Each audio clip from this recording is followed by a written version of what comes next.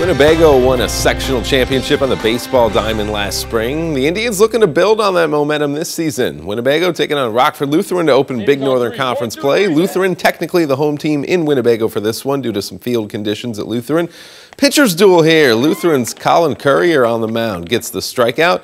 Winnebago had Alec Weevil countering on the other side, bringing the heat early on.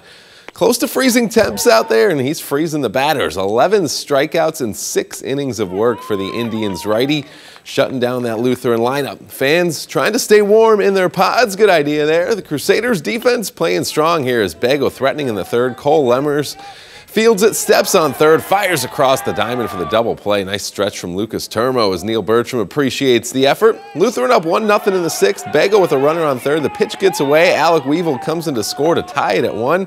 Ronnie Adams staying positive with his Indians. 7th inning, Caleb Leonard coming through with a big-time hit to break that 1-1 tie. That's an RBI double, and the Indians tack on a couple of more in the 7th. They get the win by the final of 4-1. They open up conference play with a W.